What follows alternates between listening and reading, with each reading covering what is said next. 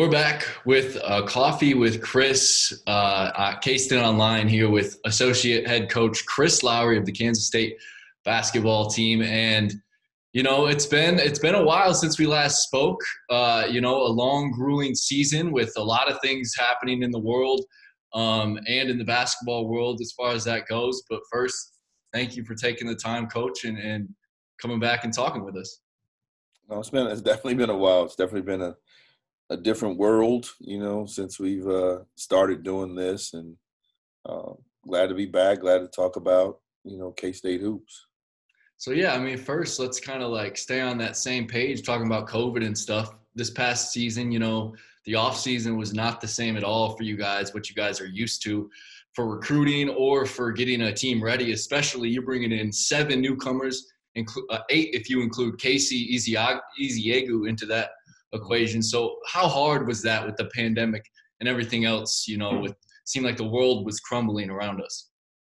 I think the biggest thing that made it hard is that we brought guys to school with a very hands-off approach to them, which, in all fairness, probably wasn't great. But we wanted to get them back, and I think everybody else in the country was chomping to get their guys back. And I think when we saw the NBA keep guys in a bubble and keep guys really just focused on being around just the team, I think everybody was interested in trying to do that within their own program.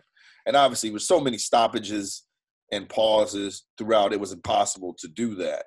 And I think we learned a lot. But for our new guys, it was hard for them because we had to spend so much time with them that it made us grow so close to the new guys that because normally that time we're out recruiting, and so as a freshman you'll see us in and out, and in July, and then it's camp the month of June. So all of that, we didn't have camp, so we couldn't work them out when they came, and only they could only lift weights with whoever their roommates were with, and so Yeah. that makes it even different. Because once July hit and July came around and we were able to get 3 or 4 at a time, well, a lot of times, all big guys don't live with all big guys. All guards don't live with. That's just not how it is, Mhm. And to have the different types of guys be with each other, um, it hurt because we didn't know how to coach them in COVID, and we had these big shields and masks, and nobody could understand each other, and it was new terms and terminology, and then by the time we were talking, and explaining stuff to it in a Zoom, and then try to do it in person with a mask and a shield on, it was basically impossible for new guys to really understand. And that's why you saw the best older teams win, in that, because Yeah. nothing changed for them. There was no newness and no attempt to try to do new stuff with them because they just went from what they knew. Exactly. So, I mean, I think it was almost impressive. I mean, I didn't really expect much when you started the season going against a really tough Drake team in Colorado, but it seemed like those were some of the best games of the season, especially for early on in the season. You guys came prepared, it seemed like. Well, our normal start was canceled of what we are going to do because of COVID. So Yeah. we couldn't play the teams that we were supposed to play. So we had to scramble and find local teams, and we knew that both of those guys. We knew Drake had everybody backed off of and Hmm. how they finished, and we also knew that Colorado was one of the older teams in the country with a very good, point guard. And in a normal year with that many new guys, absolutely not do we want to play that advanced 2 teams to start the season. It's not very smart. But in a COVID where we're trying to get to a number of games and just trying to make sure we get, play, because we didn't know if we would make it through January. And we didn't know if there would be another shutdown, collegiately across the board, because I think it scared everybody um, when the Ivy League shut down completely, that we were like, oh man, if they're going to do it, who's going to follow? Yeah. So obviously that scared everybody with the Ivy League shutting down, fall, winter sports, and who was going to be next. So we just scrambled to try to find, local games that people can bus to, um, and we played them. Hmm. To our guys' credit, were they ready for it? No, but I think that our when we look at this thing in the future, our younger guys will appreciate what we did for them And it sucks because you got a chance to lose when you play those games. And them understanding, they didn't understand how important it was Yeah. to get off to a good start. They didn't understand, how things could snowball if you don't catch them the right way. And the lead up to a season, part of it is playing teams that you should beat. And we didn't get a chance to do that with them right away. Absolutely. But one thing we did notice in the first few games was Nigel Pack right away coming in, starting, and really performing at a high level, hitting threes consistently, and showing that, he's built for this level.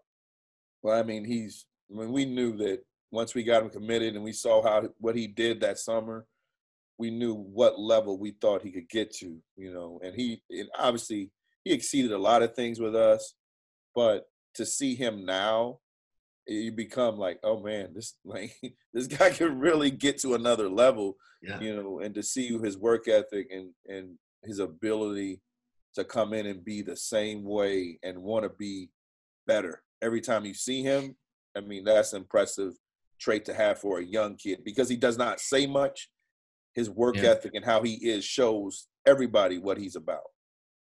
Absolutely. And we'll talk more about him a little later on. But, you get that first win against UMKC, a narrow win, but then you go, against UNLV, lose that game. But we have to talk about this one. I don't want to talk about it. You don't want to talk about it. But what happened against Fort Hays State? Well, that's another thing. We, as we didn't want to play that game. That's a game you plug in we didn't know anything about him either. So I think that regardless of who you play as an opponent, you want to know something about them. You want to have film, and you want to know who they are. And a little bit of it is, I think our guys thought we were just going to beat them. And to their credit, they came in and played an exceptional game. And we played it like it was a practice, like, okay, they're going to lie down. And they did it. And you learn from that. And you never want to learn from losing. And you never want to teach guys the right way from the wrong way. And that was a clearly teachable point for our guys to know, hey, if you don't show up, this is what happens. It doesn't matter what level you are. Anybody can spank you if you have the approach of arrogance, if you have the approach of, oh, this is a D2. And plus, we should have been playing D2s as our exhibitions. So they don't know what that means. When we were playing that many young guys at the time, they had no idea what it meant to play those guys in an exhibition game, let alone one that counted. And, we had to learn from it. And no, we didn't dodge it. We didn't, and they stood up and ate it like, hey, we lost to this team. And, when you look at it from that point to the finish, you clearly realize, they have realized how absurd it was for us to even think that way and play that way at that time. And then it fueled you, to get a couple wins back to back after that. And that's really where I want to talk about, Davion Bradford. I think that's where he started to come out and show that he can play sooner than a lot of people expected, including myself. Coach Weber said it, time and time again. He didn't expect him to be this good. He had 18 points against that Milwaukee win, and then went to Ames and put up 14. Talk about those stretch of wins and just how. Were you surprised how good Davion was this early? Well, I think he surprised us when he came. Yeah, the conditioning stuff. He's always been a big kid, and we were surprised at where he was in mentally tough and mentally challenging things. That he's gonna fail. This dude is not gonna be able to do this. He ran his first mile, and we were like betting oh, he's gonna walk on the third lap, and he ran in 7 minutes, and we were like, what? And he didn't stop, and then he got it down to 6:30 the second time. Then he got it below 6 on his third try, and we were like, holy cow! This kid, he's got something in him that that you can't teach, and that's grit, and that's what he had, and so we were just happy that he could push himself beyond his body being tired, and that was the start for him. What we didn't know is that he could memorize stuff the way he could and understand things.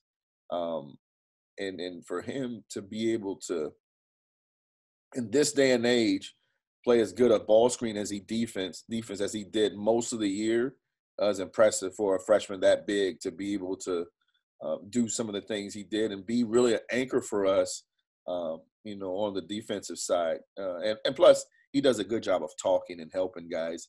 And I think his biggest thing where he really learned was Colorado when a ball screen knocked Nigel out of the game, and it was his man. And he didn't say anything. He didn't communicate that the ball screen was coming, what side. And, Nigel was cooking at that point. I think he had like 10 points in a row at that point. And, he learned that his voice is important. Him being there for his teammates are important. So he took that and he relished that challenge of being a much better ball screen defender. Absolutely. And then, you get that win against Iowa State, which was, big to make sure you guys got one in the Big 12 right away. And then you play Baylor. Obviously, we see what happens at the end of the season for them. I kind of picked them early on, I feel like, to have a chance to win it all just because of what they brought back and what they had and everything else. But, when you saw them in Manhattan, live for the first time for that team, what were your thoughts? Well, the first thing that obviously me and Coach Weber thought was comparable to his 04 team, the three guards. Yeah. And they're good enough to make everybody else good enough. And I think there are other guys are good, but you take two of those three off, even one off, and it's a different basketball team because they all uniquely do something exceptionally well. And that's hard to do when you can get people to share the ball and all take their turns being elite in different games. And all three of them scored 30 in a game. So, we immediately said, holy, like these dudes are this team, with a three-headed monster out front, as Coach said, man, they're probably as good as our team at Illinois.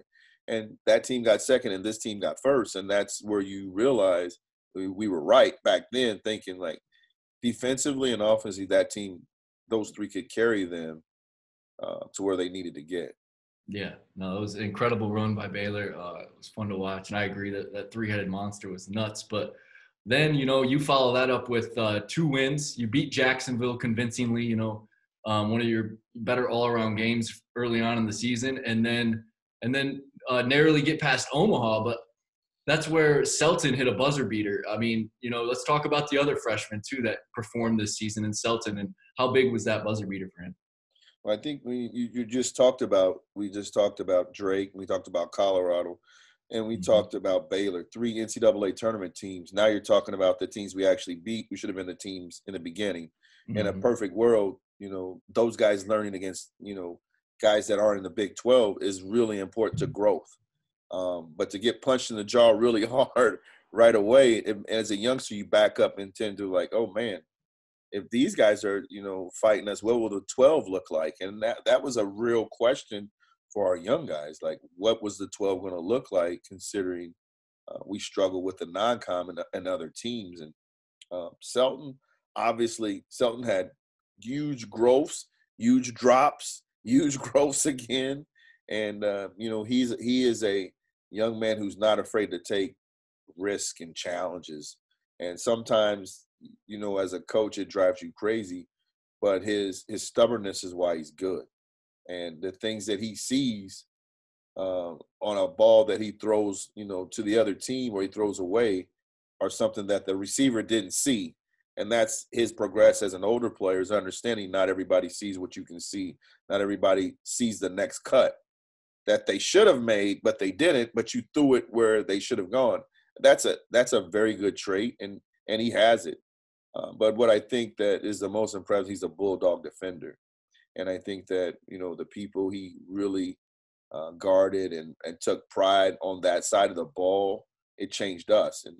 And him understanding that the best guys in our league play both ways. And we convinced them, look at Baylor's guys. They had 2 guys up for National Defensive Player of the Year. And when it was all said and done, Butler was MOP of the Final Four, but Butler probably is the most important guy on that team.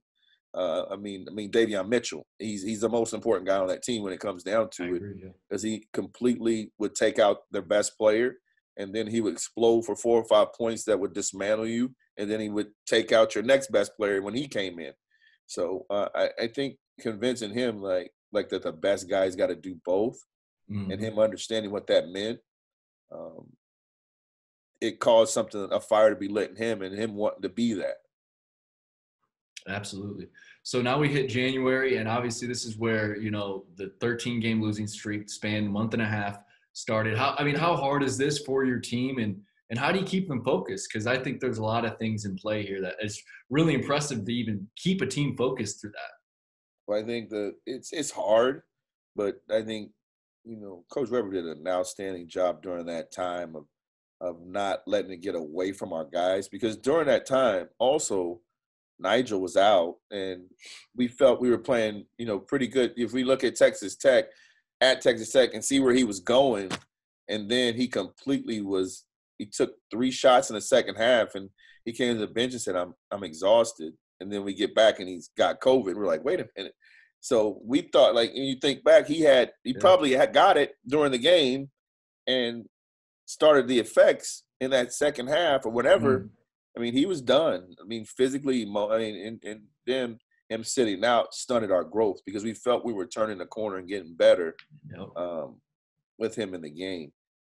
And then also, you know, Luke not practicing from June all the way to January, and then, you know, getting 3 days of practice before we threw him in the fire at Texas didn't help us or him either, you know, because obviously that had a huge thing to do with it, and as well as Casey being injured as well, coming back and then throwing him back in the mix. And so we really relied heavily on the freshmen, and you know, really trying to get those guys to help us overcome that. But tough times, and you have to have tough times don't last. Tough people do. And, you know, I think our guys did a great job of fighting through that losing streak, because none of us have ever been through that.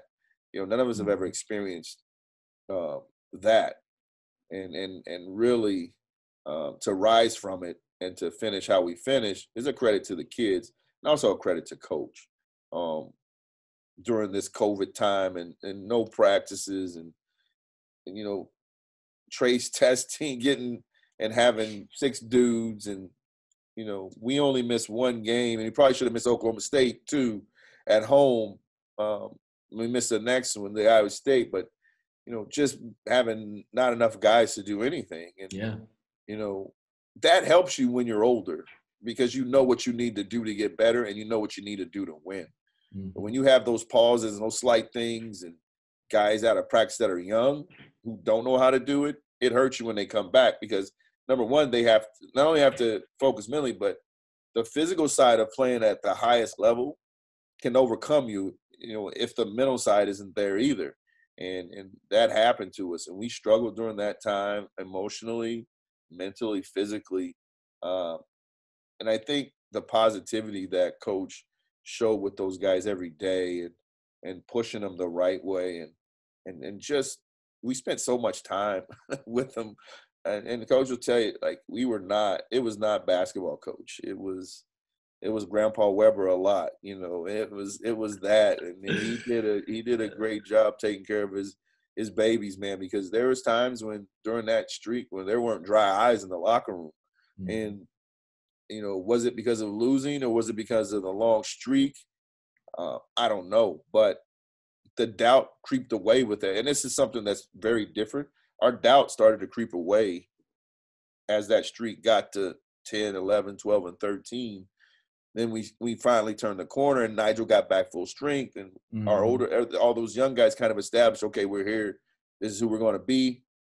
Let's just move forward. And that was a very trying time for them, but it was just being there for them for as far as the coaches. And gosh, we watched more film than I've ever watched with players, and that's something that we've always taken pride in. But those young boys wanted to watch a lot, like, because they thought that's what you do, you know, which is great, and it helped us in the end, and then correcting things. So you got to give a credit to that young group of coming in and watching film and getting better.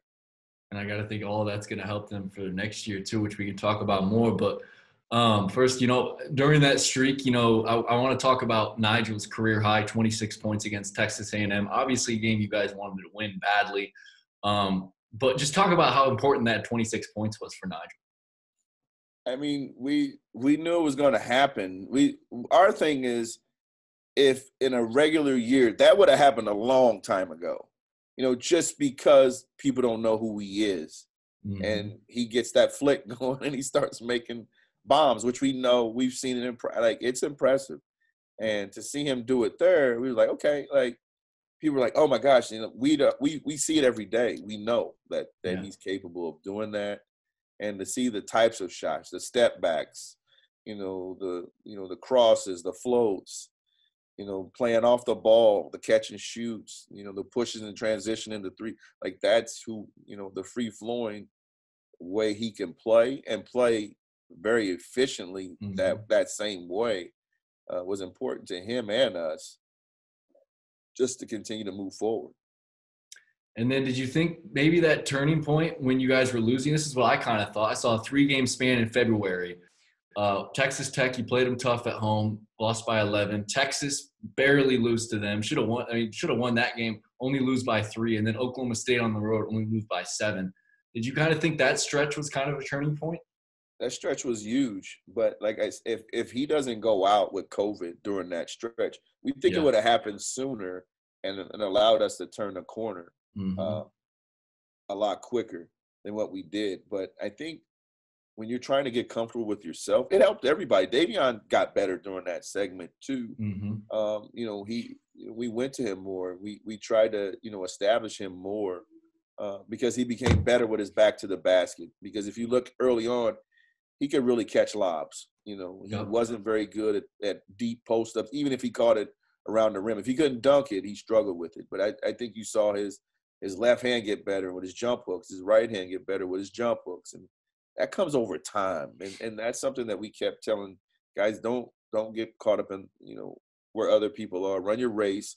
Your process will kick in differently, even more so than some of your teammates.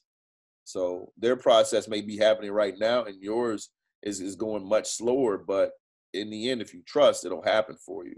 So I think you saw Davion become more a dominant catch and into a post move guy for us during that same time period. And then the 13th loss was to Kansas, which was a tough one. But then you get the first win in a long time against TCU on the road. I mean, how major was that win? Well, it was good in this instance, and we haven't talked about Mike, Yeah. because the brunt of all this fell on his head because he's the last guy left. He got a lot of grief, from outside and suffered a lot of grief internally that he put on his own self. And to see him fight through that and to really try to keep positive every single day when you know the right way to do things and they haven't gone that way. And that was I think those 3 games, like you said, obviously, and really starting with Texas A&M with him, he needs Nigel too, because Nigel helps him. And to see like Mike get better during that time period and him become much more effective a leader and a personality that needed to say more, that happened during that time period too.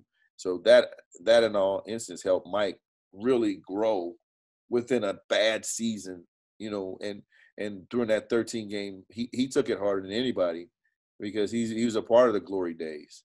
And that's a big part of why he came back to get it back. And I think that it was helpful for him, it's helpful for us, and it really helped us grow as a team. And then, I mean, yeah, you get that first win, and then you go back home and you invited number 7 Oklahoma, who was on a roll that made me think they had a chance to end up second in the league behind Baylor at the end of the year. And it seemed like you guys broke Oklahoma because that's when their demise started to happen. But you guys pulled off an incredible win at home. Yeah, and that's again, like you said, it kind of started rolling down, as rolling the other way. And Mike was obviously exceptional that day, and he played really hard. But it goes back to TCU. It goes back to Texas A&M. We didn't finish the game. At TCU, we finished the game, and we won how we win. And sometimes it's important and everybody wins differently, but and we'd say that to them, they never knew it. You got to win how we win. And from that, there's a lot of rewards that come from it Mm-hmm. TCU, and then Oklahoma, and all of a sudden they're like, oh, we can beat anybody now. Like they just felt that way, and not only compete, but actually beat, and to play how we played against Oklahoma, and we were down 5 late, 6 Yeah. after a free throw, and then we go down and Mike makes some plays, and Nigel throws some good passes, and we had some good D stops by Selton. Selton just really got underneath their skin defensively, and it, obviously a technical in the first half, really showed his level of how hard he was playing and getting underneath Reeves' skin.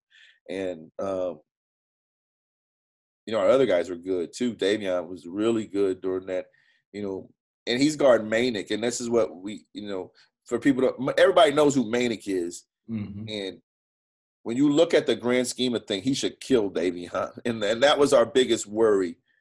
Him getting a bunch of threes, Davion not getting where he's supposed to get defensively as a helper and still close out and contest his shots. And magically, we talked about Davion getting to the magic level. He was defensively was at that magic level. Mm-hmm. And then we threw it inside to him and he made him take him out, which, that doesn't happen to them during that time.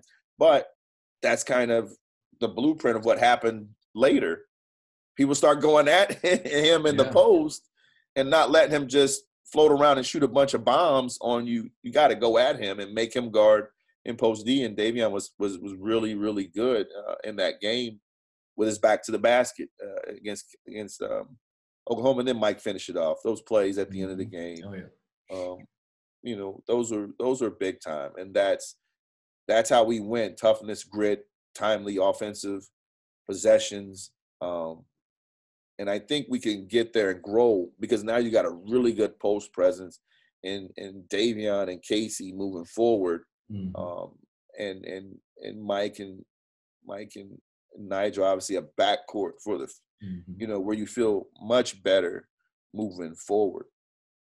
And then, we can talk. I want to talk more about all these guys too here in a second. Let's just get through the end of the season where, you lose to West Virginia. I mean, you're battling COVID, injuries, everything else. You guys battle injuries and stuff too, going against an Iowa State team without receiver Bolton. You get past them, win that game. The regular season ends, on to the Big 12 tournament. Where are the spirits of the team at this moment in time? Well, we just felt, and it's so weird, Nigel didn't play against West Virginia, which is, when you think about it, it's like, he's what you need against West Virginia, a guy who can score the ball, draw attention. We make fun of Nigel. It was a sunglasses game, and he was a cool guy, and he got. I mean, you don't understand.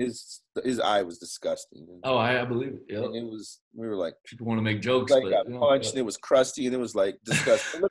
Honestly looked like we weren't taking care of him. So that's really why we can't let his mom see this. We got to make sure.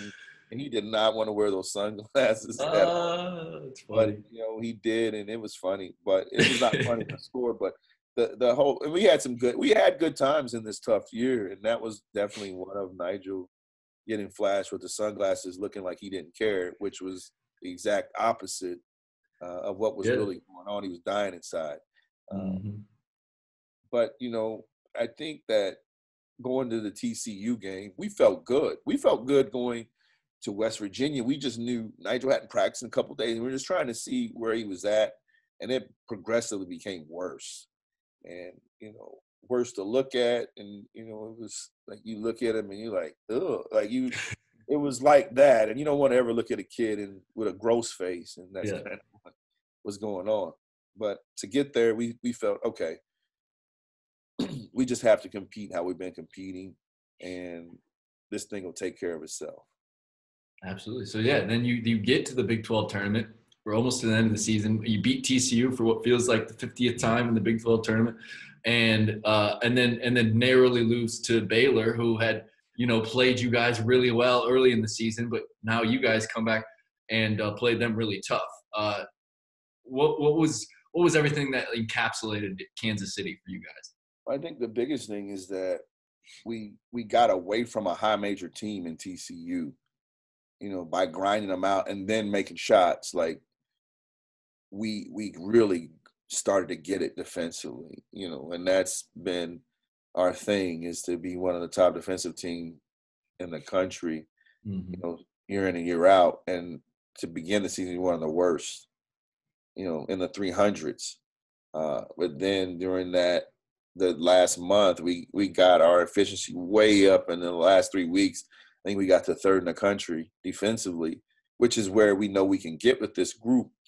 And to see how they were guarding and they were taking personal pride in understanding what works and what doesn't work for a team and how you stop a team who does this well. I think that really helped our guys have a level of confidence. And when we got up 20 against TCU, we were like, wow. And our guys, they kept wanting more in the timeouts. What's next? What's next? And that's when you got a team, when they really aren't looking at the score. They know they're winning, Mm-hmm. but they want to continue to play hard. And that's a good sign. And then that video in the locker room was really special. I feel like afterwards they got put out on the Twitter. I mean, with the team. I mean, what was that like? That moment in the locker room? Last time after a game. Basically, it almost seemed like you guys were pitching, "Hey, stick with this team. We really see good things to come." Yeah, I mean, and that was not a recruiting ploy because we knew it was coming with the future of being able to transfer and do whatever you want Yeah. with no penalty. One time, it was, you guys are this. Yeah. Understand that now now you understand what it takes to get to this point. You can be that all the time. And I think, we were just referencing them to understand that you are good enough to get here. So I think those things that were really helpful for that group is to play that way and know how we played Baylor at the end. Nobody else played Mm-hmm. that tight at I the end, know. Yeah. like with what they did in the tournament, how hard they played. And, we made it hard for them to get their stuff, and we were hard to guard for them. And I think that when you saw Davion, you saw how well he played, and you were like, oh my goodness, like, Mm-hmm. these interior guys may not score, but they are great defenders. And Mm-hmm. to see how he, got his career high, um, different ways, dives, post ups, putbacks, physical play, like him knowing that I could be this is huge for him, huge. And I think, obviously Nigel playing well against him. He did not play well against him either time. The one thing he didn't do, which is hard to believe, he didn't turn the ball over against him at all. And I think none the first time, and then maybe one the second time. And, that's when they were going after him, like literally trying to chop the head off. And Mm-hmm. it was Mitchell every time trying to take the ball from him as much as possible, which he does at a high rate. But to Yeah. see him do what he did that last game and how he scored, and those weren't easy shots. I mean, a lot of them were on people, a lot of them were tough makes. And to see how we played as a unit defensively, Luke was really good. Obviously, you see Selton be a tremendous defender, defensive stopper. And then you go with what Casey did that weekend and how well he was to get what we got from him and Davion against TCU. Almost, a high double-double is what they can actually do every Mm-hmm. game. And that's what we talk to them about, is like, you guys can be a two-headed monster that's unbelievably tough to deal with, whether it's together at the same time or one of you guys coming in for each other. Um, you guys are dominant and be that way. So I think it was good for them. And it was good for the fan base to see that the guys didn't quit in purple, Mm-hmm. because in a season like that, it's so easy to go over. And we saw it happen in our league. I mean, we weren't along a losing streak, and so were they. But our guys fought their way out of it, and it's a credit to them. But it's also a credit to coach, not stopping coaching them and being taking the heat and just telling the guys, well, you got to trust me. What I'm telling you is going to flip. And when it did, um, there was a lot of emotion the right way. Learning that, gosh, Lee, this is, if I had just did one little small Mm-hmm. improvement, this could have happened a long time ago. And just good to see our guys compete that way. And good, it was a good time in purple, because we knew if we can play like this against Baylor, after we were scared of them the first two times, um, and just got punched in the mouth both times, and really gave up. We averaged 103. They averaged 103 on us the first 2 games, which is incredible. I mean, it's not like nothing I've ever been a part of, or Coach Weber's been a part of, giving like teams average that against you in a 2-game series, and they did, and our guys fought back, to their credit. And then, I just want to go in depth with every player that's on the roster right now on campus, and how you think they did this season and what we can expect from them from the future. We already talked about some of these guys a lot, but just to go, talk a little bit more about Nigel and what we can expect for him in the future. I mean, when you look at how he can score, the sky's the limit, and he knows he's got to get to the free throw line a lot more with being that good of a shooter, and great touch with both hands. He's got to get fouled way more, and understanding. He understood he had to get physically stronger as well. So when you combine those two with him getting more free throw attempts, him getting stronger, I think you'll see a much better version of him, just because he's been through it, and he's been the top of the guy on the food chain. He didn't really know it and we just had to say, "Hey, Nigel, who's guarding you?" And we watched film the next day, and he'd realize, Marcus Garrett was on him most of the time, or Butler was on him most of the time, and just like, those are the alpha dogs on the other team. You got to understand where they see you and where their coaching staff sees you. If they can snuff you out, then they got a chance to beat us. So you have to understand what that means. And so it was good for him. And then Davion, I mean, you talked a lot about his defense. That's something that I think people kind of overlook too, and want to already write him off as a defender. So, I mean, I'm already taking from you that the future for him is bright on both ends. Well, he's got to rebound at a much better clip, and not be, if it's coming to me, I'm getting it type of guy. And that's, as a big guy in high school, guys tell him don't chase balls because you'll get fouls. You don't want him knocking people over, chasing rebounds. I mean, we want him to knock people over. We want him to chase stuff. And I think he slowly started to learn that there are other big people like him on the court, and it's okay to be physical, and him, he's working really hard on his touch. He's working really hard at being a better free throw shooter, because if he can improve his free throw shooting, he's got a chance to be a very special player, because he's learned how to get fouled now. And I think that's the biggest thing for him, was learning, even though I'm this big, I have to play this big. And early on, he would ball up when he got the ball and become 6'3" or 4. And you saw him miss a lot of layups, get a shot block, or get stripped down low. Whereas later on, that ball was high. He was keeping it high. He was finishing high. And those are the things you want to see in a big whose maturation is started to slowly seen. Sometimes it's the next year for those big guys as they develop. But his was within the year. He understood after watching a bunch of film on what he needed to do. By the end, he was telling me what he needed to do in certain situations, and that was very good to see that he could tell his mistakes from his good plays. Do you kind of side note question, because we'll get to Casey here in a second, but like, if he didn't get hurt, do you think Davion would have started that early on? I mean, it's when you look at it, we knew Casey got hurt before the season, and his whole thing was, am I going to do surgery now? I'm going to try to play through this. So he had to decide literally 2 days before, Drake, Colorado, and he's like, man, I don't know what to do. I think I want to try. And he looked really sluggish because he hadn't been practicing, because he had gotten hurt, and he wanted to try. And then that we allowed him to try. And after that, obviously, he played a couple more games. He had surgery. But what it did is that frying pan got hot for Davion. He had to play. He had to, and it's sink or swim. And he responded in a very good way. And that's a hard question to ask, because if Casey would have done what we thought he could done pre-injury, it'd have been tough for Davion to have that much experience minutes.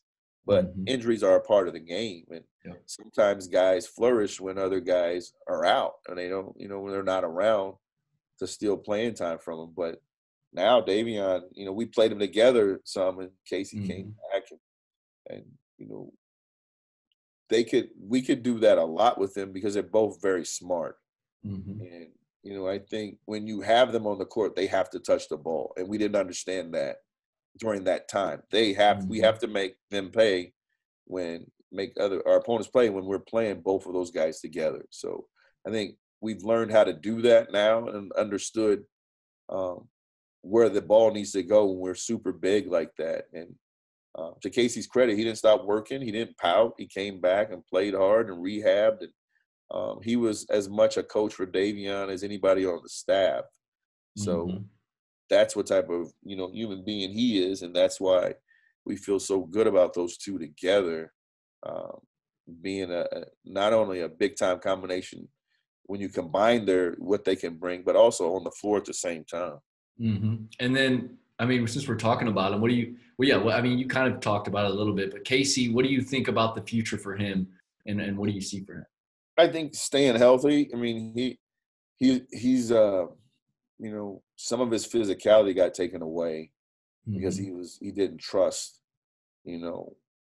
where he was physically, Yeah. and I think when you're used to being a power guy and a bully, and now one of your wheels is wobbly a little bit, he was like, okay, I don't know, because you saw it in the Big 12 tournament, really good against TCU, less than 24 hours, struggle. He missed a Mm-hmm. wide open layup against Baylor, but it was just because, he didn't feel comfortable. And I think his ability to feel comfortable is our ability to feel comfortable too, because he is very smart and he's a great teammate. And you want to see him do well just because of how he is as a person and a teammate. And then the side effect, everybody who's here knows how hard he's working to get his physicality back, to get his strength and his knee back. And so, we're excited for him. Absolutely. And Celta Miguel, we talked about his defensive ability. It's obviously there's a freshman, which is really impressive. And, he showed a lot of really good offensive ability at times, just, had to get a little more consistent from deep. I mean, would you agree with that? I think, part of his thing is learning to play with other good players too. He's Yeah. been the best guy on his team, and now all of a sudden these other guys show up and they're pretty good too. Mm-hmm. And he has worked so hard on shooting the three, that he, and he's a very confident person, and he's like, not again. I'm gonna, and that means that I'm not gonna miss a bunch of threes. And he's worked diligently on his shot, and I think it looks great when you look at his shot. You don't say, ugh, that I don't know if we could ever fix that thing. Yep. He needs repetitions the right way, and shooting the same good shot every time, and following through all the stuff that you preach about shooting the basketball. He's probably tired of us, and especially Coach Weber, just attacking him about shooting the ball better and what it could do, and I think when you look at him, continue to be a driver, continuing to get fouled, and everybody he's a right hand bandit, like getting that left better, and that'll definitely improve because everybody was forcing him left at the end of the year, not letting him get back to his right hand. So and understand, like we told him, man, scouting report, man. You can't get mad at the other team for understanding what you don't do well. You got to get it better, and so he's been great this off season as far as getting better, pushing himself to make tough shots, and really he's been focused on shooting a three. I mean, this might be a stretch. Obviously, Wes Iwundu was a great playmaker at the wing position, but is Selton a guy that can be I mean, we saw some solid playmaking from him, dishing it to Davion, down low every so often. Is that something he could get really good at? Right, I think so. I mean, that's who he is, really. He really would like to play make more than score. He loves when other people make shots. If you could only how many times he yells at Nigel, shoot it again next time I throw it. So, he understands. And And he has a thing where he's so competitive that he wants everything to come through him. And him understanding that allowing somebody else to make a play for you is just important. And I think that's what we got him to understand later on in the season is it's okay for somebody else to make a play for you and you to shoot an open three. There is nothing wrong with that. Mm-hmm. But I think his confidence, when his three, when it started to go away, he wouldn't take those shots and he would just dribble the ball out of an open shot for himself. And those are the ones he can't pass up and the ones he's got to make. Absolutely. And then let's talk about Mike. When did Mike, tell you he was going to come back? And then, yeah, I mean, obviously he was put into a role he wasn't, supposed to play this season. And I think he did it admirably. And how big is that for him going forward, that experience this year for this next season? I think it was a struggle for him in the beginning, understanding what that meant and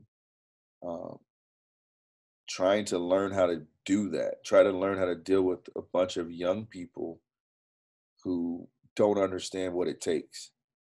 And I think that pressure hurt him early, and he played that way.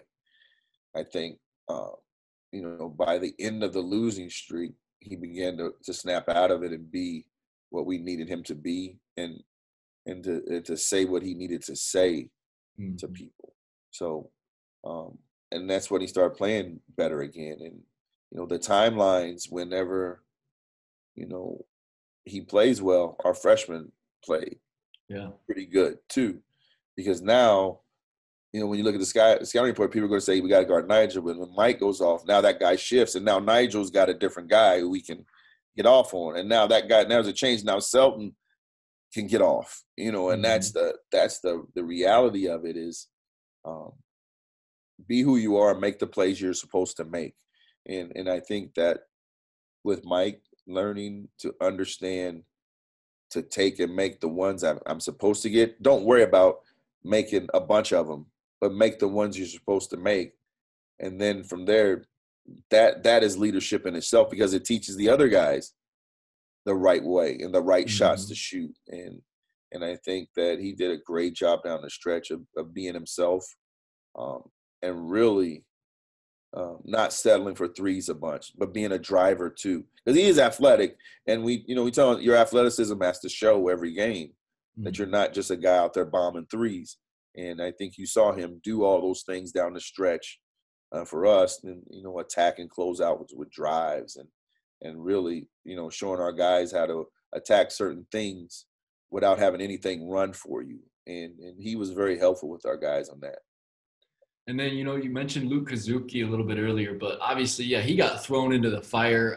Coach talked about in a regular year where this wasn't a free year for him, he probably gets redshirted with the injury because, it held him out for half the season. I mean, just talk about all of that combined and why that may have, resulted in the kind of season we saw from him. And what do you think he can bring still with a full offseason and everything else there? Well, I think the biggest thing is when you talk about him, he's actually our most decorated scorer coming in a couple 50-point games and nice. Like he and what he's not just a shooter. But absolutely he would have been redshirted on a regular year. We wouldn't have played a dude in January after injury. We just said, hey, you're done. And what he can do is he can really defend at a high clip. He can really, really guard. And we didn't know he could do that. Yeah. So, we knew he could score the ball, and it kind of transitioned him into being a defender only as a freshman, because he completely lost his offensive confidence. Yeah. He had a couple segments. Texas A&M, if he hits 2 or 3, we win the game. Oklahoma, he hits a couple. We get that lead extended. Texas, he misses, 2 or 3 wide opens. And I think what you'll see of him more is more ball handling, more attacking the rim, and just more playmaking stuff, which is what he can really do. And again, alongside of being able to defend. So, I mean, he's getting stronger. His thing is he had to get stronger. His thing, he had to get in the lab and get that J ball back working, because it's broke. And, those are the things that he's a worker bee. And when you see these guys show up every day, it's the same ones. out of those young guys, it's Selden, it's Luke, Mhm. it's Nigel, it's Davion. Those dudes come early. They show up every single day the way you want a young group to show up without Mhm. having to call them and tell them you got to stay after. You should be doing this. They do what they should be doing without you consistently on their tails about doing. And I think that's why we're excited about him, because he's tall, he can defend. Um, he didn't shoot it the way we anticipated, but his value is more than that anyway. So he's gonna people are gonna see him score the basketball, not just Yeah. from three. Well, yeah. I mean, just looking at his stroke, I mean, every time he shot it, you think it's going in just because it is a pretty shot. It's definitely not broken by any means. I think, it's just a lot more to it. And you just talked about it. So, Montavious Murphy, another guy dealing with injury, tough go for him because it was obvious he was not feeling the same early in the season compared to what his freshman year was like. So, what was he dealing with and how's the surgery come along? I mean, he was dealing, with, am I going to try this or am I not? And I think that was the biggest thing for him because Monty is an elite defender. He Hmm. can really do some things, and he's a high hustle guy. He plays hard all the time when he's on the floor. Um, and we put him in at the end of the Drake game, and in a play where defensively he normally gobbles that person up, he didn't try. We knew that something was wrong again with him, and he just put his head in his hands when he came over, and he said, we gotta have another look at this." And we knew at that time what that meant, and he had another surgery, and he's out. And, um, it's unfortunate when things like that happen to good kids. When stuff happens to people who are trying to make it right, and it just seems to go wrong for them. Um, that's Monty, to a T. But you know, this spring has been a good spring for him, because he's been in the gym, where he hasn't been able to do that. Just working on movement, working on his game, working on his weight. He's been back in the weight room, so we're patiently waiting for him to get back to health, to where he can provide that big athletic long guy Hmm. that has hurt us the last 2 years. Yeah. And then let's talk about, two more guys before we get into like transfers and stuff like that. But Siri Lewis, obviously freshman coming in deer in the headlights, but still a bunch of athleticism. Talk about what he could bring to the table in the future, and what did you see from him in practice and stuff like that? Well, the one thing that pops out when you come to practice or when he plays extensive is his athleticism is eye popping, and he can get going and make. He's a very it's a unique situation for him because he can score the ball in a lot of different ways with both hands, Hmm. and it's almost like when for him he has to slow down when he plays because the lights come on and everything is moving so fast, um, that when he makes a mistake, then he changes and goes the other way. Then he goes, Hmm. everything's so slow.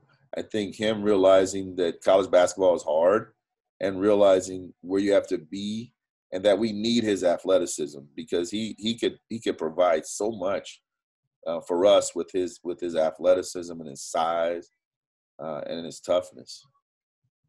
And then Carlton, seemed like on the defensive side of the ball, Carlton, struggled a little bit, but offensively, it seemed like if he had the defensive side figured out, he could have been a major piece for you guys this season. I mean, what's he all about? I mean, it's injuries with him, and it's stuff that he can't control. It's like you said, it's a part of the game for him, and was back, hip, and then knee. It went all the way down one side there, and now when you see him shoot the ball, you're like, man, that is a beautiful stroke from a 7-foot dude. Offensively, absolutely. He knows he has to get stronger, a lot stronger, to Mhm. be able to compete at this level. And he is a person who understands who he is. And as a young player, and he said, "Coach, I just stood in the middle of the zone, man. I just block shots." And he goes, "These dudes is coming putting their bodies on me. It's a little different." And that's the truth. He's never had to deal with that because he's been in the zone. They trapped, and he never got one-on-ones basically, like people can get on you in our league, even in zones. So him learning the ins and outs of being a total basketball player were important this year, and he didn't have a lot of success as much as he wanted to, but as far as eagerness to please and get better, I mean, there's nobody that wants to be more pleasing and better than him. So he's going to really, we can keep him healthy, he'll make a huge jump. For sure. And I can't wait to talk about these guys closer to the season too, to see where they're at when, more workouts are done and stuff. But yeah, let's move on to some other stuff. I mean, obviously Dejuan, Antonio, Rudy, they're out the door, they leave. Was it pretty clear to you and the staff that you needed to, make a pretty heavy push in the transfer portal? Because it seemed like you did. Yeah, we knew we had to get older, and I think that's important. We need to get older, along with our young guys. I think it was important. And we needed older guys who had played a lot. We needed guys who had played games at those guard spots. We really were looking for older to bring in 2 older guards that had played a bunch of games. And that was our approach, and that's what we went and did. And the other thing was that they had to be able to shoot the ball, consistently over their career. And that was the other good thing, is that we got a little guy who scored a bunch and can score in a bunch of different ways, who was a high assist guy as well. And then and Marquise, and then Mark Smith, we get a chiseled veteran who's been a 10-point a game career on the high major level his whole career. So those things are important as far as games played and being good guys in the locker room.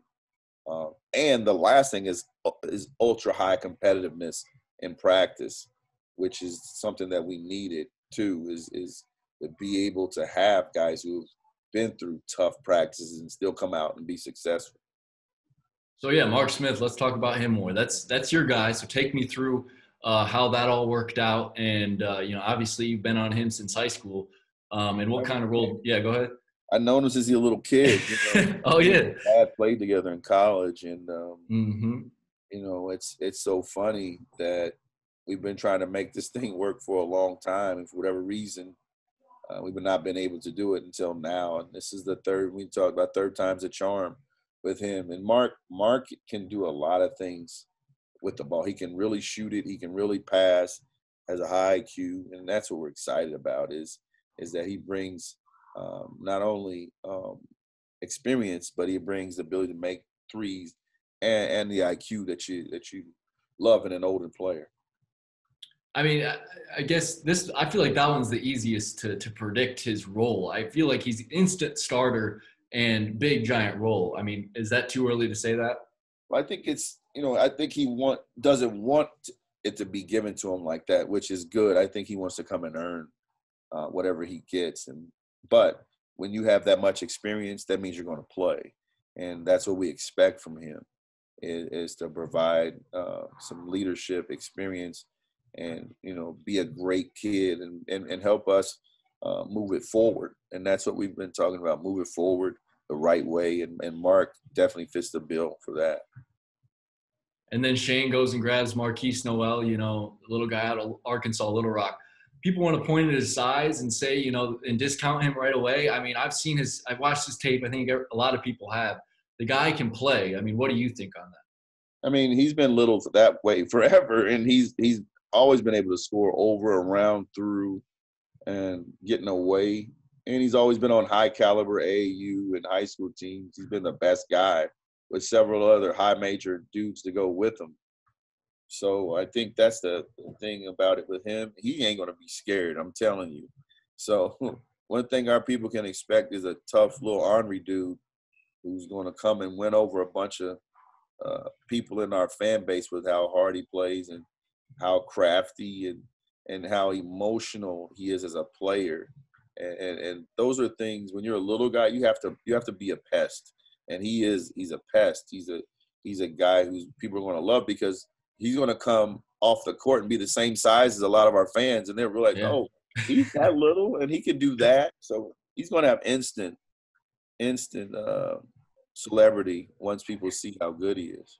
Yeah, I mean, that's something. I mean, you brought up the pest part. I think people won't even know. I mean, I try to tell them, with what I write and stuff, but people don't read what I write. So I try to tell people that he's a defender too. He knows how to play that side of the ball too. And I think that's something that is really exciting for what you guys like to do. Is it too early though to project his role, or can you do that?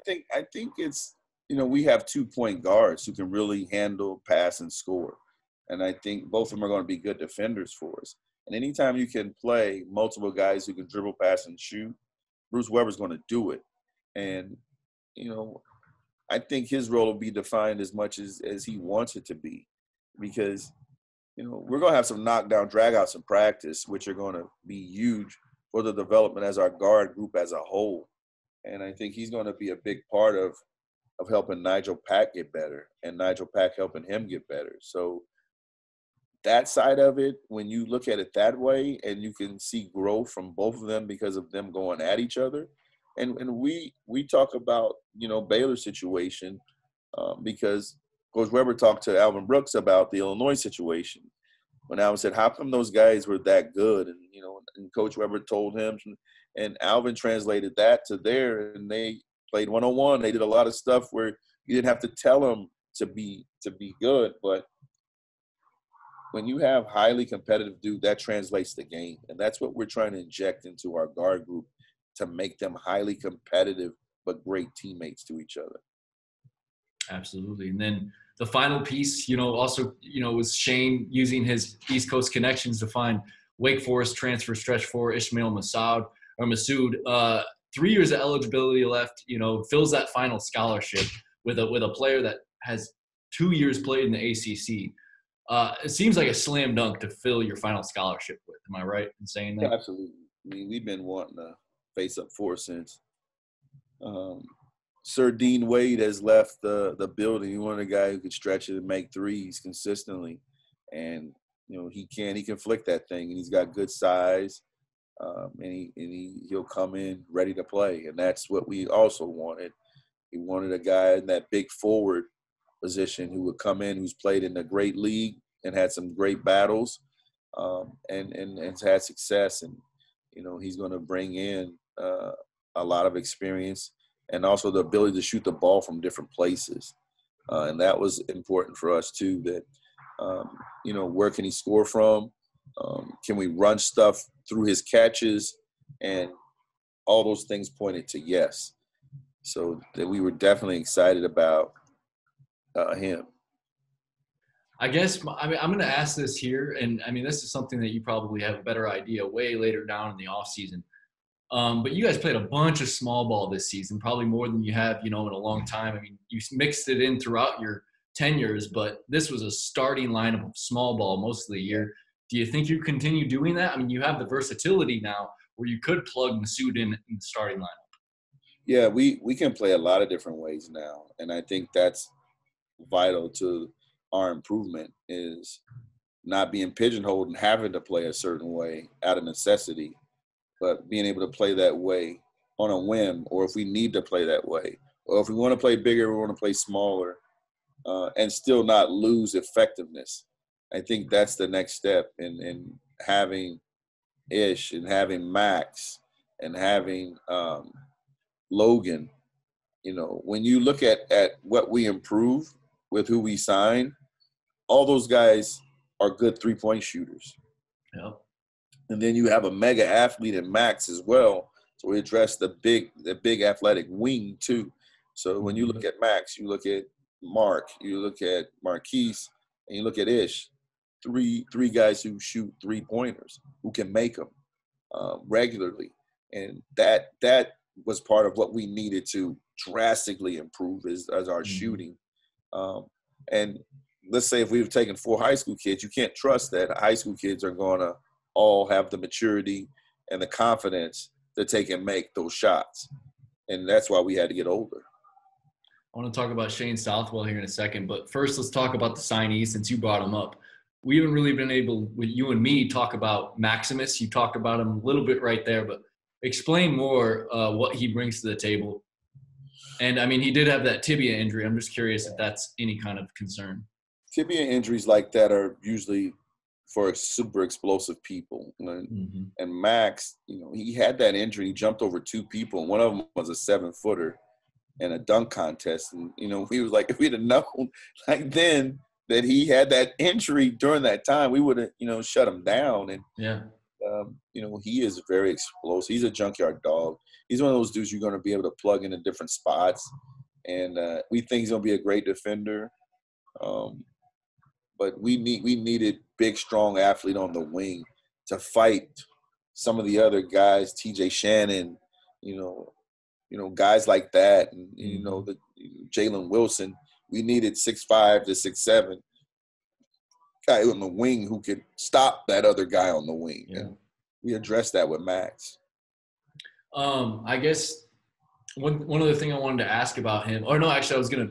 He told me that November was when he injured that tibia, and they played on it the rest of the season. That's incredible. He did, and we just in the doctor said if that thing would have snapped, then this thing could have been a really, really long rehab approach for him.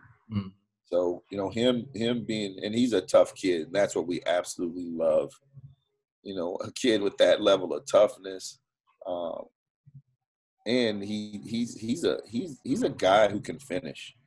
He's a guy, if he gets close to that rim, I mean, they're going to be talking about head tap because that dude is going to put it. He's a high flyer, and we're excited about him and what he brings to us. And then let's talk about Logan. I mean, the guy that you recruited. We talked about him a long time ago, but now he's played a season up there in Wisconsin and been able to do things since then. So, I mean, what are you guys bringing in freshman Logan Landers? When you look at him, you just say skilled. Like, I mean, he can make fadeaways. He can make catch and shoots. He can make shot fakes and the one dribble pull-ups. He is a dude who doesn't know how good he is just because he's had such a short lifespan in playing the game. But that if he gets some things right out of the gate, he's going to make it hard for us not to play him. Because of how skilled he is and how deep he can shoot it from. And Logan is a dude who we are constantly in touch with just because he loves to know what's next. He wants to know what he needs to get better at. What's next? What do I have to do? And he's already searching, for what he needs to do to be a good player. So that excites us. Instead of saying, how much am I going to play? What am I going to – no, he doesn't ask that. But what do I need to do to get better? Mm-hmm. That's a great sign for a young player who's constantly trying to build upon who he is as a player, who he is how he fits into what we do. We're just excited because, again, he can really shoot the ball. And then this is where I want to talk about, former K-Stater, K-Stater now, but former player Shane Southwell, now coach. He took the job last March 2020. And so now it's, just over a year since then. And now he's got 3 commits in this 2021 cycle. 2 of them coming late with Marquise Noel and Ismail Masood.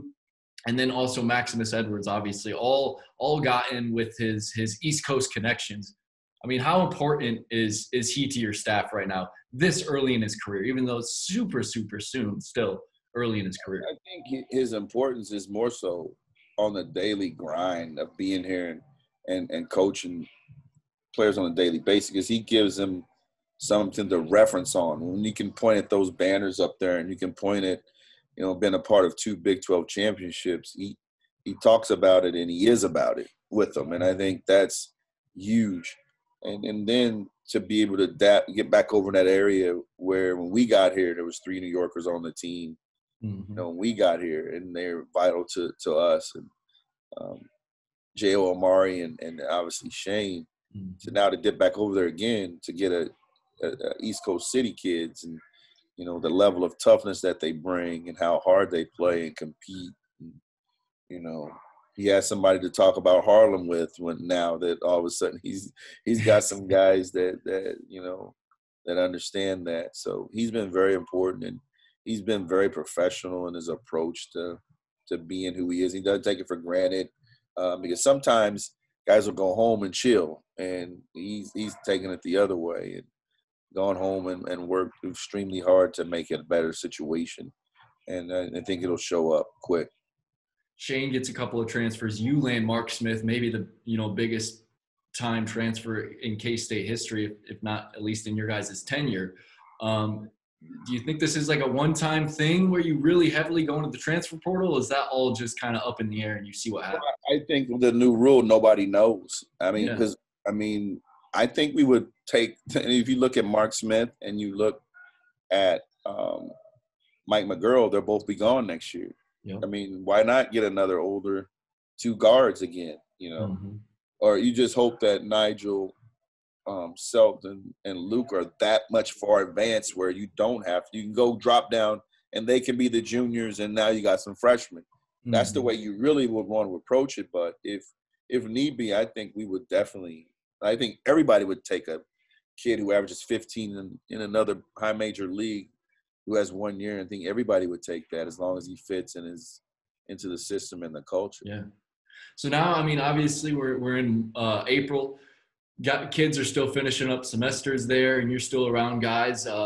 What have you guys been doing in this time? Everyone outside of the transfers that are already on campus. Well, I think, we were really focused on making sure that being here was your most important thing. Mm-hmm. If that wasn't the most important thing for you, then it probably needed to be a change. And, now that we have that, the most important thing is getting them better. And, getting people better is something we've shown. We can develop guys, but they got to want to be developed. And they got to want to be coached and helped. And, when you look at where we think this core group is now can get, it's exciting for us. And it should be exciting for our fan base because those guys are all coming from the success we had at the end of the year. Those guys are a big part of it. And, now to have him back and Mike, get basically his first year was basically most of it was redshirted anyway. Yeah. So to have a real fifth year from him, we expect him to be a much more reliable and confident guy. And I think that's what he needed to hear from us is that we expect you to be reliable. We expect you to be confident. You don't have to be the leader, though. And I think that took so much pressure off of him. And now, it's old Mike McGurl. He's happy. He's competing. And it's almost like he's being the leader without us even telling him because he doesn't feel the pressure to be that. And I think that's a good thing for him. Seems like everything's pointing up. So the roster's loaded up now. Seems like you guys have about 10 guys you could turn to at any given time, if not more than that. So what's the plan of attack this offseason once you get the transfers on campus in June? The plan of attack is to let them play open gym. They didn't get to do that the whole summer. Mm-hmm. And that's another thing. If you're coming to a new situation, you don't even know who your teammates are. Yeah. You don't know where they score from, what they like. You just can watch videos of them. And I think I've never, as a player, there was never, ever, and all the time when I was still playing, that we couldn't play open gym. There was or 3-on-3 or 21 or hustle or whatever. Like, you could always do that. The pandemic changed that drastically where guys couldn't play one-on-one. They couldn't play, full court. They couldn't get real runs in unless they were sneaking and taking a chance of getting the virus. And we didn't know what that meant. So we did a good job of keeping our guys locked up. And that's sad to say because but there are times when, our guys were in the regimen of coming in, getting their Gatorade buckets, and going to the locker room and only undressing with a certain group of people, then coming out, and then the next group would come in. So think about how long it takes for everybody to get to practice. Mm-hmm. When you got 15 dudes in there, it has to be, 3 people increments to get practice started. And, this is like the behind-the-scenes stuff. So the trainers have to take turn, the girls, so we really tried not to practice when they did. So we would have the training rooms to ourselves where only a certain group of guys can be in there, and then they had to be out completely, and then you had to sanitize that area. Then you had to let another. So I tell you, our trainers had absolutely long. Like Luke Sauber is a spot in heaven for him, man, because he really had long, extensive days. And Mm-hmm. was it fair? No. But, I mean, you got to give him credit. He did a great job with the circumstances that we had to deal with, and the care and we had to take every day, and the amount of testing per week that we were doing, and we're still testing to this day. And even though guys have had the shot, so um, just that side of it, that was the toughest. The getting to play every day took way longer than show up at practice, get some shots up, let's practice. It was your group can come, then your group can come, and your group has to leave out of there. We have that great locker room. The freshmen didn't even get to dress on the other side just because they had to stay in a separate part. We were just like, we can't take advantage of none of the amenities of why this thing was built, just due to circumstances.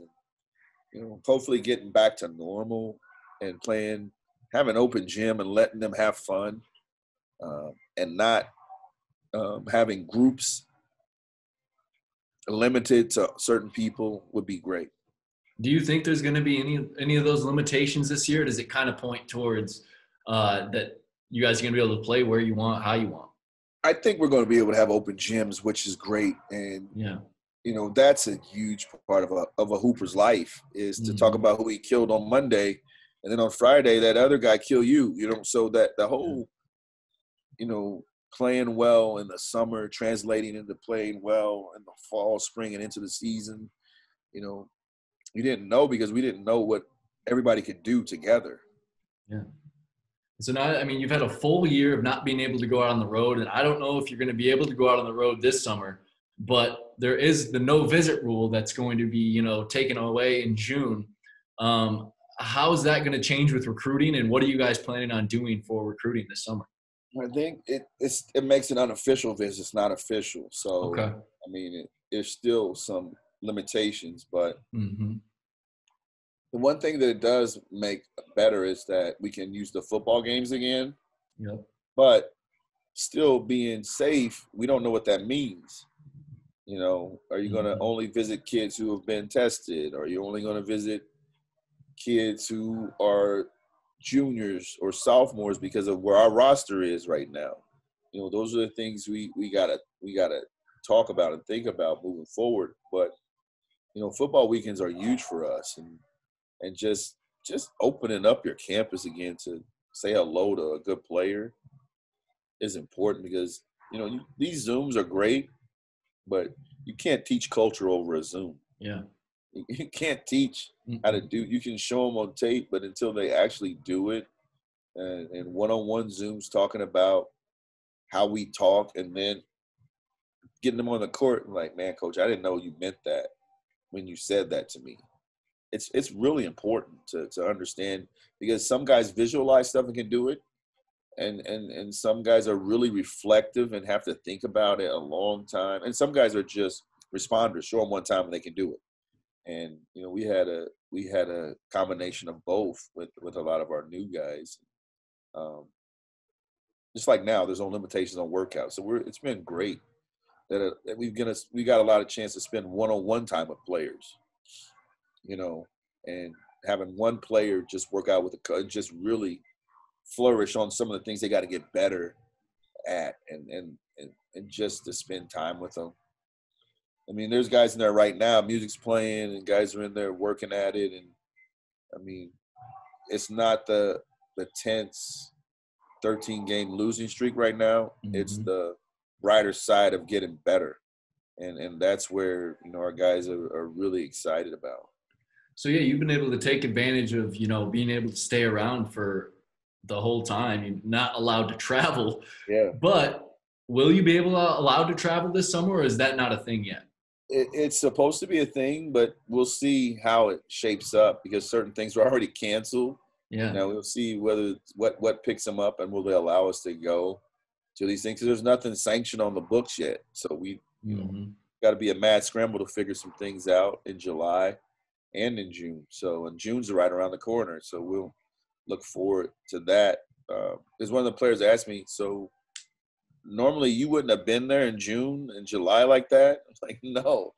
And they were like, man, I don't know what I would have done if I couldn't see you guys every day. And but that was a part of all they had was Yeah. us. They couldn't meet new people. Think about it when you went to college and somebody said, don't meet anybody. Don't talk to girls. Don't talk to anybody. And this is kind of ironic. We had an Easter brunch for our players at my house. And the thing that's funny is it was the first time that they signed autographs. Easter, our freshmen, the first time they signed autographs from kids. And that's a huge thing at K-State. That's a huge thing, is to be able to go to the tailgates and to be able to go to see people and people scream your name out and take pictures with you. But, when those guys told me we didn't do that, I was shocked. And it was like something you take for granted. But we didn't have camp either. Camp is a huge part of, we have camp and we have a big autograph sign after every camp we have. And we didn't have camp. So something as small as a young kid coming up asking for your autograph, they did it at Easter after their freshman year. I mean, that's awesome. I think, it's a wild time. You guys got through it. It seems like the team got through it. A lot of tough times, everyone involved. But now it seems like things are on the up and up, and I think that's exciting. And we can wrap this thing up with, some final words from you if you want, before hopefully we can talk again this off season and, dive into how guys are looking in workouts and stuff. Right. Just bleed purple with us, man. That's all. Just bleed purple. It'll get better. That's right, Coach. Thank you so much for the time. Associate head coach for Kansas State basketball, Chris Lowery. Always appreciate it. Coffee with Chris. Thank you so much. Thanks, Flando.